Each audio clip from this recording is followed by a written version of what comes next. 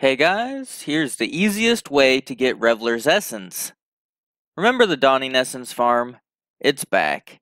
Shout out to Grayson for noticing. All you want to do is lower your power level. You can do that from buying and equipping Hawthorne's gear or any crap gear you have. You want to be around 400 power level for this to work. Then load up a forge. Go to the EDZ if you want Dusklight or Nessus if you want Data Lattice. You will get 2 planetary materials and 1 or 2 essence from each forge completion.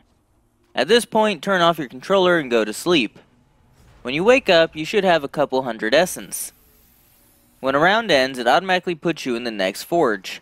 With your power level so low, you won't matchmake with players who are trying to complete the forge, or have a high enough power level to do any damage, meaning you will always fail, and it will start another forge before the game knows you are AFK.